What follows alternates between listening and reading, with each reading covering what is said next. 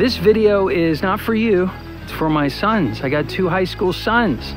Handsome, strong, smart, awesome kids. And boys, do you know where I am? Windy Gap. That's in Asheville, North Carolina. I'm traveling through here on my speaking tour, and I realized that this month is the 25th year anniversary of my proposal to your mom. And I proposed to your mom right here in Asheville, North Carolina. Right down the street, there's a lake and a park bench, and I took her out there with her dad's permission. I asked her to be my wife. First comes love, then comes marriage, then comes you, the baby, in the baby carriage. And boys, I'm back here in Asheville, North Carolina. I thought, what an appropriate moment for me to share with you some wisdom on what to look for in a wife and why I chose your mom, and I'm thankful that she chose me. Marriage is a sacred bond. For some couples, the bond is so weak that half of the marriages actually break. They end in divorce. They lack the strength to endure hard times. I don't want that for you boys. I want you to enjoy a long life with your wife, just like I have enjoyed my life with your mom. I know you're only in high school. I know you know that I've told you no dating in high school, but I want to tell you the why. This is a good place for me to explain to you. You have to choose wisely. You can't play with the heart. Scripture says, do not awaken love until it is yet ready. Ready for what? Ready for love, ready for marriage, ready for the baby and the baby carriage, in that order. So why awaken love if you're not ready for the rest that comes with it? Solomon said, a cord with 3 strands is not easily broken. 3 strands can be braided together to create a cord that is very difficult to break. It's a strong tie. But do you know what's stronger than a braid? How about a braid with 3 braids? Yeah, take 3 braids and braid them together. That's triple the strength. And that's just about unbreakable. That's what your mom and I have. That's who your mom is, which I think is why we're so strong. And I want to tell you about these 3 braids, because if you know about them, you're going to know what to look for in a wife that you commit the rest of your life to. I want to talk about the braid of faith. The braid of faith. You know, when I met your mom, I realized she was a woman of the Word. She loved the Bible. She read her Bible and prays daily. And you know something? You've seen that through your whole life. There's not a morning that you don't wake up and see her Bible's open on the table. That's the type of mom you have. You got to see that in a woman, because that means that she's on the path of righteousness. Second thing, she's a woman of prayer. When I met Jill, she would always write me notes of how she's praying for me. And when I would hear or listen to her pray, I could tell that she was in love with God. That was a real intimate relationship that she depended on. It wasn't just random prayers that were written hundreds of years ago that she quoted. This was like legit, heartfelt crying out for God's help. And that's what your mom has done throughout your childhood. Continue to depend on the Lord. But the third thing, not just a woman of the Word, not just a woman of prayer, but she's a woman of accountability. When I met her, she had 2 primary accountability partners, meaning she had older women who would disciple her, hang out with her, pour into her. Linda Sturchick, Sandy McIntosh, and there were others, but those were primarily the 2 ladies. You want to see that in a woman. You want to see that she has older women that are investing into her, helping her mature. Because it's hard for a young woman to gain the confidence and understand who she is in Christ and all that kind of stuff. It takes discipleship. And so the woman that you choose to pursue after high school, that's a woman who reads the Bible and prays and is under the authority of accountability, other godly women in her life. That's the braid of faith. Now, let me tell you about the braid of character. This is amazing. You want, the first thing that you really want to see is the motherly nature of a woman. I saw this in your mom.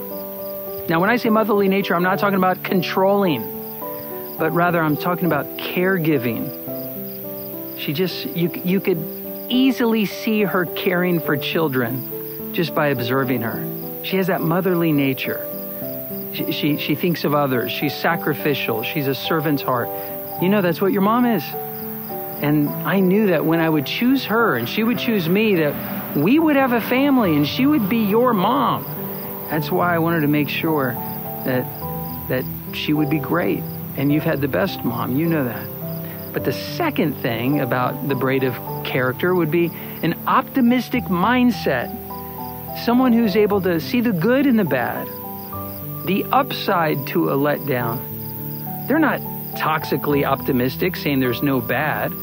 They're just beautifully optimistic, saying good can come from bad, even the worst types of bad. You want this mindset in her because, well, they say in the vows, for better or worse, in sickness and in health, till death do us part.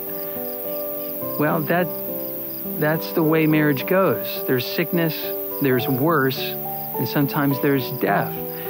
And you want a woman who can endure hardship like a good soldier, believing that he who began a good work will be faithful to complete it, knowing that good is coming. That's hopeful. But the third element of the braid of character is that the girl you want is a woman who fears God. Now, I don't mean like afraid. There is that element. I'm not even saying reverential fear. There is that element too. But primarily when I say that a woman who fears the Lord, it's someone who loves God so much they are afraid of breaking God's heart. So they don't want to lie. Your mom has never lied. They don't want to steal. Your mom has never stolen. They don't want to cheat. Your mom has never cheated. There are certain things that this woman who fears the Lord simply can't do. And you need a woman like that, because lying, cheating, stealing, those are the things that break apart a marriage. And so you need a woman who fears the Lord, because that will be the governor of her behavior. She's not just afraid of getting caught. She's actually afraid of breaking the heart of the one she loves so much, and that's the Lord. You know, Scripture says, charm is deceitful and beauty is vain, but a woman who fears the Lord is worthy to be praised. Finally, I want to tell you about the braid of attraction. This is the fun part. See, but it's not as important as the braid of character or the braid of faith. Faith is always first. But the braid of attraction is practically important. You know, you're a human being, and your whole being is made up of three parts: body, spirit, and soul. So there needs to be body attraction, physical attraction. I know you're rolling your eyes, you're saying, gross, Dad. But you got to be attracted to the person, or it's not even an option. And your mom is very attracted to me. No, I'm just kidding. I'm very attracted to your mom. You know that. You have a spirit, which means you need Christ in common. That means she loves the same God that you love, because you're a spirit being.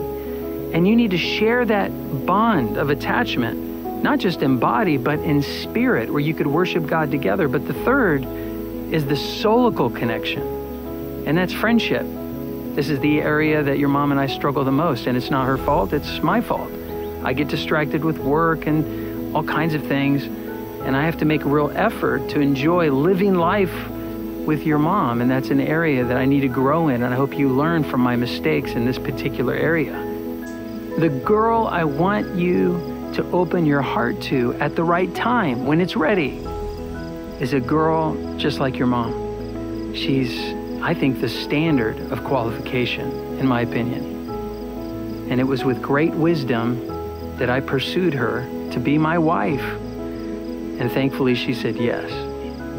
So 25 years ago, right here in this spot, I asked your mom to marry me. But those were the reasons why. It wasn't just because I fell in love with her. I seriously and soberly considered the woman I would attach to for the rest of my life, who would be your mother, who would be my companion. And I knew she was getting the worst end of the deal.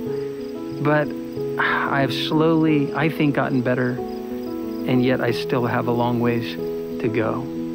So that means you have to prepare yourself to be the husband worthy of pursuing. She's going to want to pursue someone who's worthy. And so I hope you don't forget that. Love you, boys. I care about you. And your mom and I pray all the time for that girl.